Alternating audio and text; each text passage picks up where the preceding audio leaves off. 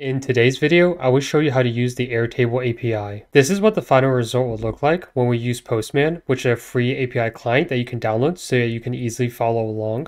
And in this specific example, I'm getting a list of all the records that are currently in my Airtable. This is what my Airtable looks like, and you can see I have 4 different items. And if we go back to the response, you can see all of the items are in this response. And just before we start, I will leave a link in the description and in the comments where you can download this exact Postman collection that you see here completely for free so that you don't have to manually recreate these API calls yourself. To get started, the first thing you need to do is to go to this exact URL to create a personal access token so that we can interact with the Airtable API. If you don't have an Airtable account, just create one or sign into an existing Airtable account and then just go to this link here. Once you're on this page, click Create New Token. You can name the token whatever you would like. I'll just do example 1. Click Add a Scope and just add all of these scopes that you see me adding.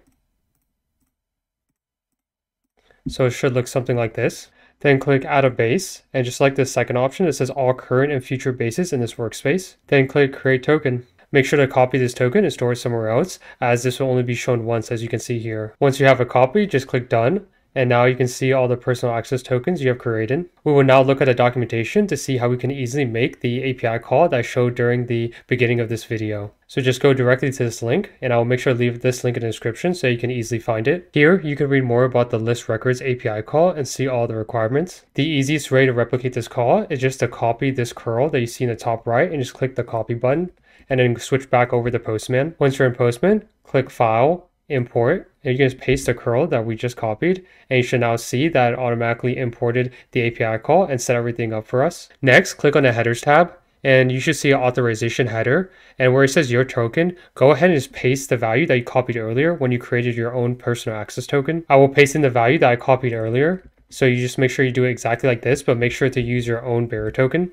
Once you have that set up, then the last changes we need to make is we need to update the base ID and the table ID or name variables that you see here. We can easily find these values if we go back to our Airtable, and in the URL in this first section, just copy the value. This will be our base ID. And so I'll just replace the base ID variable with the actual value. And then here for the second part of the URL, this will be our table name. And so I can just erase this part and just paste in this value. Now we can hit send. You can now see we get a valid response back from the Airtable API, and it has all of the items that we have in our Airtable. The next API call I want to show is the get record API call, or just getting a single record. You can repeat the exact same steps like we did before by copying the curl and importing it to Postman. I already have mine set up here, but you can repeat the exact same steps from the list records API call and be able to reproduce this as well. The only difference is that we need to specify a record ID for this specific record that we're trying to get more information about. We can do that by going to our previous API call, and you can see here that each record has an ID value. So we can just copy the value here and then go back to our API call and just paste in the value. Once we have that set up, we can hit send, and you can now see all the information about the single record. The next API call I want to show is the create records API call. You can read more about it here, but just do the exact same thing as before and just copy the curl here and then import it to Postman. I have mine set up already, but this is what it would look like. And the only difference is we just need to create a JSON object that will represent the record that we are trying to create. Depending on what fields you have in your Airtable, you can just populate them here. So if I go back to my Airtable, you can see I have a names attribute, a assignee attribute, as well as a status attribute. In my example here, I'll just be creating a new record with a name and status. Once you have your JSON object set up, just click send.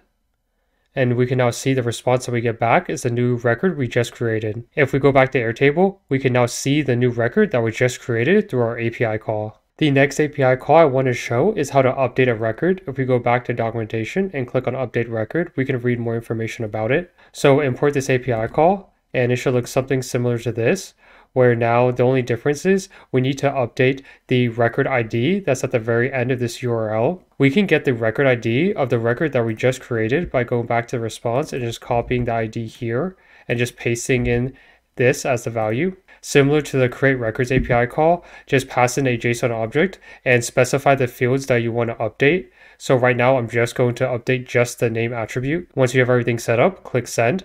If we look at our Airtable, we can now see that the previous record we had has now been updated to cook dinner instead of what it was before. For the last API call, I will show you how to delete a single record. Once you have it imported, the only thing we need to change is the record ID that we want to delete. And so I would just use the previous record ID that we used when updating the record and just paste it here. Then you can click send.